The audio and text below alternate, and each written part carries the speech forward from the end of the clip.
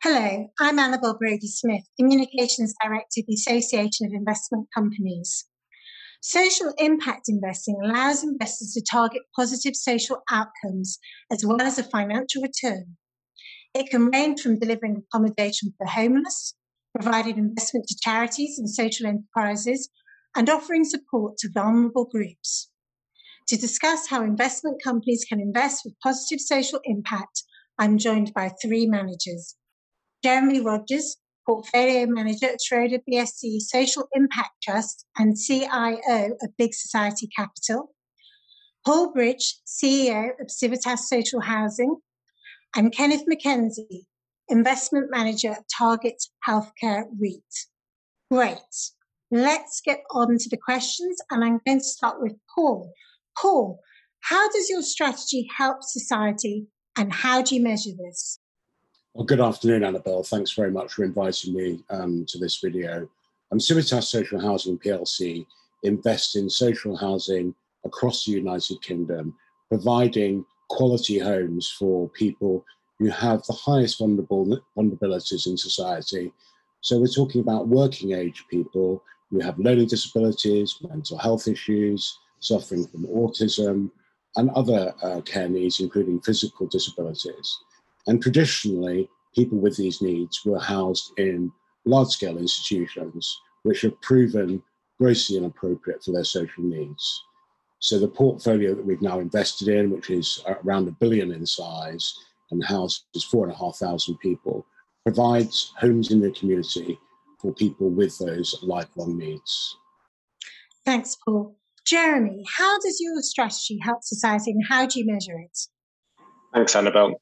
So we target investments benefiting specifically more disadvantaged groups, tackling issues such as homelessness, domestic abuse, children on the edge of care. We invest in three asset classes: high impact housing, debt for social enterprises, and social outcomes contract. And the common characteristic, I guess, is investable solutions that tackle those challenges. In terms of measurement, impact management is really central to our approach. We consider impact at every stage of our process. We measure impact using the impact management project dimensions of who, what, how much, contribution, and risk. And the focus for us really is that who is the group benefiting, but also the contribution. How is this, what is the additional benefit here versus the status quo? Other important parts of measurement for us is use of user voice data. This gives us a good understanding of whether impact and well-being more generally is being delivered. And in some of the areas we deliver in, such as social outcomes contract, the financial returns are directly linked to the measurable outcomes that are being achieved in areas such as health and social care and employment. Right. So really helping some of the more vulnerable people of society. That's what I've gained from both of you so far. Kenneth, how does your strategy help society and how do you measure it? Well, of course, society changes, Annabelle, and if you go back 50 or 70 years, we used to look after our grandpas and nannies and all the rest. And today, both members of the typical modern family are probably out working.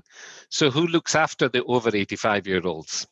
We do, especially in the last 18 months of their lives. And a great society, it cares for its seniors and honours its seniors. So that's how our strategy helps society. We provide great facilities for our seniors. And how do we measure that? Happy families, relational families. They love our nannies and grandpas. We also measure it with some pretty useful websites like carehome.co.uk measures happiness and contentment. We measure it by personal visits where we see what's happening and understand the local areas. We measure it with some target teen learning tools. We measure it with fabulous facilities with great wet rooms. We measure it actually also with viability of the underlying asset. Does it have a regular visit attendance and lots of occupancy? So lots of good measures also. Lots of good measures. I think I want to go and live in one of your care homes, Kenneth. Come. Right. The next question. How does the investment company structure help you for this type of investing? And I'm going to ask that question to Kenneth. Well, we're in a very long-term business. We're only at the start of the growth of the really good modern purpose-built care home because of the baby boomer. It's the folks born in the post-war, in the late 40s, 50s and 60s, that double the number of elderly care people needs in the next 20 years.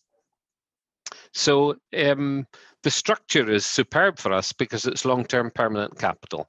And we can be upfront and honest with our investors that it's lower return, but it's a long return. We have 29 years of income for us. So it's really a great model for us. We just love it.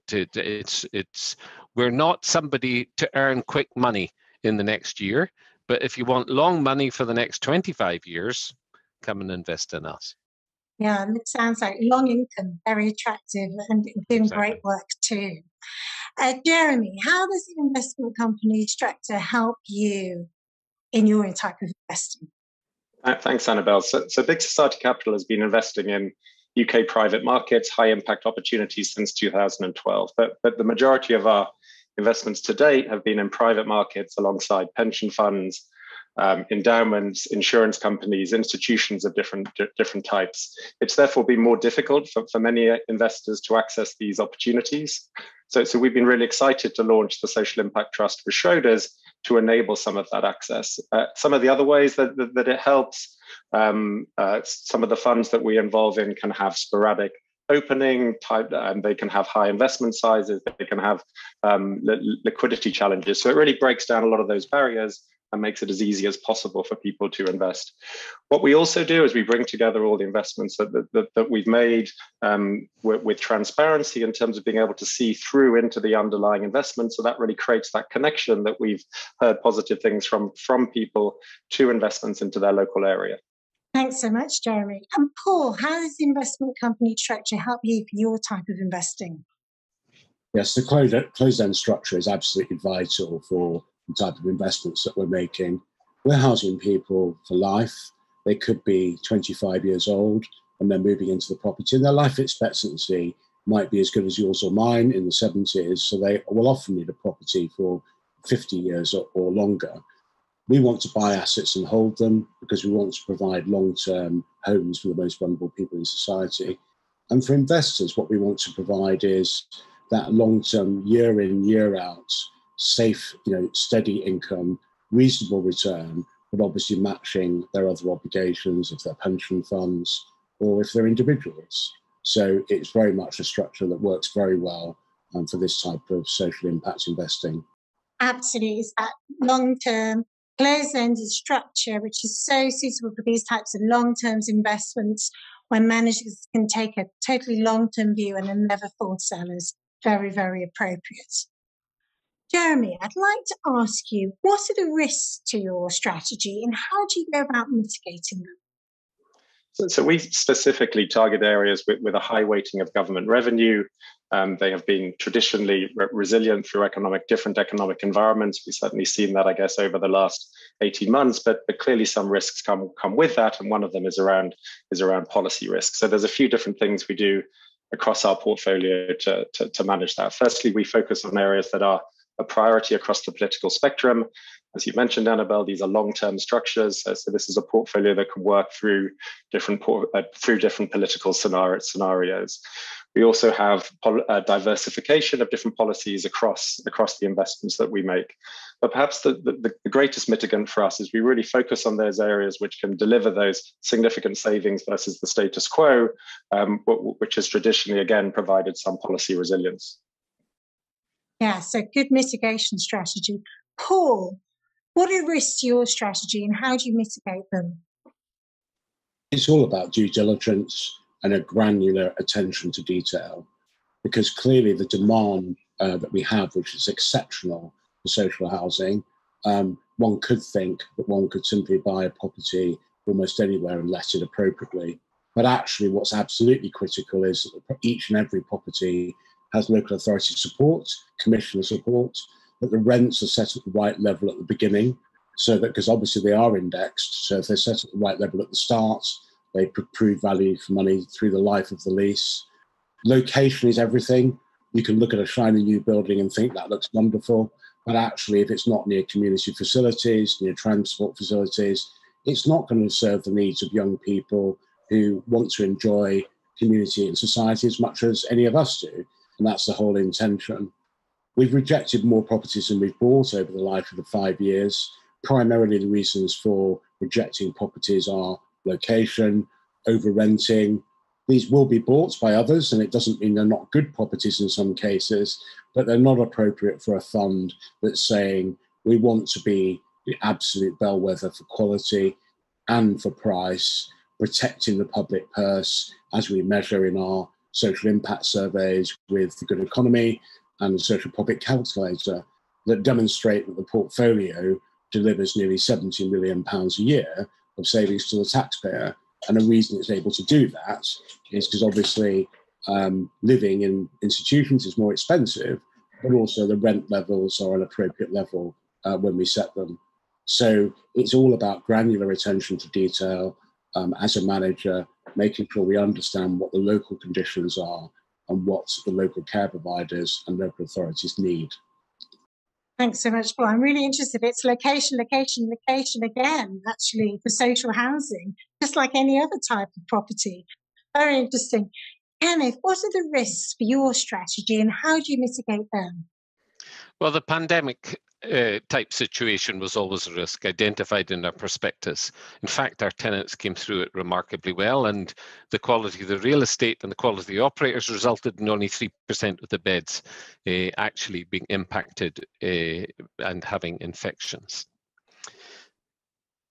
Competing with buyers who don't understand the risk is actually a risk for us, and they take on unsustainable rents. That'll come back to bite them, and we'll be here to pick up the assets in time to come.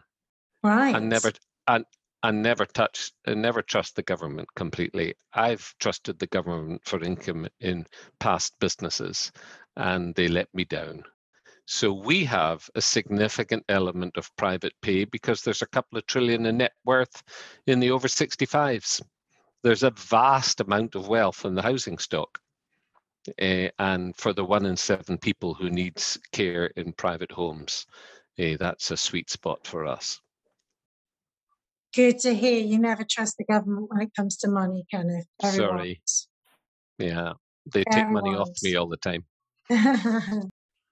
Okay, final question. What do you enjoy most about managing your investment company? I'm going to ask that to Kenneth. What do you enjoy most, Kenneth? When my first wife was dying, this is my 5th business, and she said, and whatever you do, carry on working in that business. It's the only one that's really worthwhile that you've ever done in your life. So here I am 7 or 8 years later, still working, caring for people, loving people, providing great facilities for our seniors who have done so much for our society. We live off the fruits of the faithfulness of a past generation. What more honourable task can there be than to look after these people well? Meeting people from Bletchley Park living in our homes, meeting former cabinet ministers living in our homes, meeting street cleaners living in our homes, meeting nurses and doctors and caring for them well. Is that worthy, Annabelle? It sounds wonderful to me, Kenneth. Quite honestly, I want to go and do your job right now. Very it's satisfying. Fabulous. Very satisfying. And I have a bunch of people in the business who just love the mission. We just love it. Really, really great to hear that, Kenneth. Paul, what do you enjoy most about your job, managing the investment company?